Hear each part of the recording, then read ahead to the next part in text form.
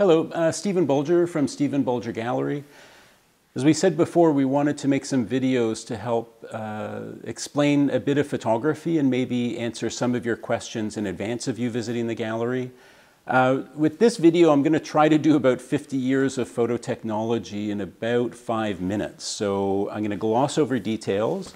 For good information on a lot of the processes we're going to talk about, there's books like this that the Getty put out that is a nice overview of this information, or you could go a bit more in depth with an encyclopedia about photography.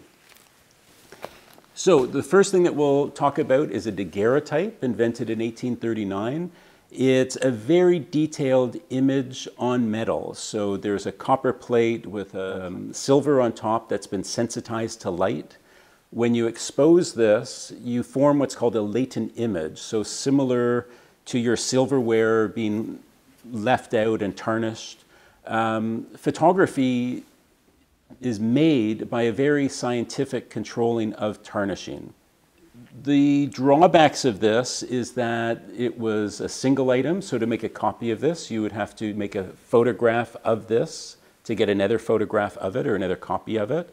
At around the same time that this was invented, mostly by Jacques-Louis Mondeguer, Britishman William Henry Fox Talbot invented the positive and negative system using silver salts and paper to create a paper negative which could be put in contact with a similarly sensitized piece of paper and putting them together and exposing one to the other, those two negatives would create a positive.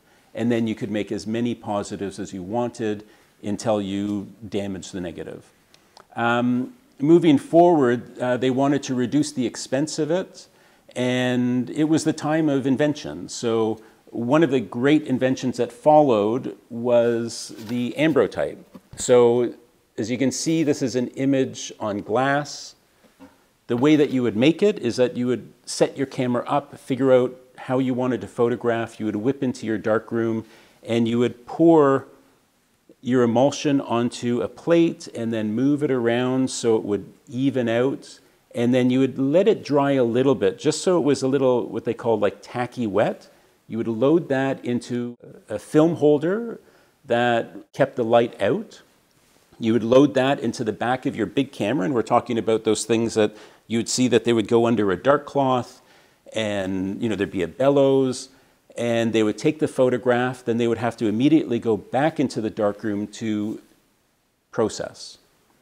Now, what this was, because it didn't look like much, but if you put this underexposed negative in front of something dark, it appears to be a positive. And so ambrotypes became very popular because they were much less money to make than a daguerreotype. The problem is that glass is fragile, and so as you'll see from this smaller ambrotype from the American Civil War, it's been cracked. Around that time, because of that type of cracking, they started to make tintypes. So it's a similar process, except they would pour the emulsion onto this tin plate that was dark, so it created the impression of a positive. However, again, this could not be enlarged. This is the only thing that you could get. With these glass negatives, as they started to make improvements with that, they also started to figure out how to make positive prints from glass negatives. These are albumin prints. So you have light-sensitive silver parts, similar to what is in the emulsion to create the image in the negative. However, that is in an emulsion that also contains egg whites. And so that was spread onto thin sheets of paper to create your photographic paper. Again, this was the only size you could make because they hadn't started enlarging the negatives at that time. If you wanted something larger, you needed a larger camera that could hold larger plates.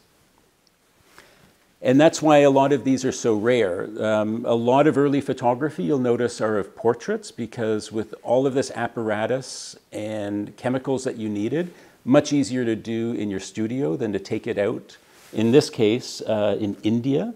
So this was made with an 8x10" camera, glass negative, and then made as an albumin print that's been mounted onto a board. And this used to be contained in an album. And early photographic albums were really the precursor to illustrated encyclopedias that we know and love today, or we did before Wikipedia.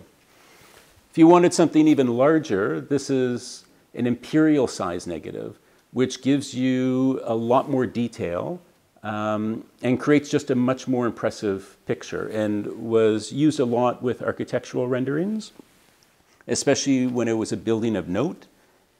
And if you really wanted the Supremo version, this is a mammoth plate negative.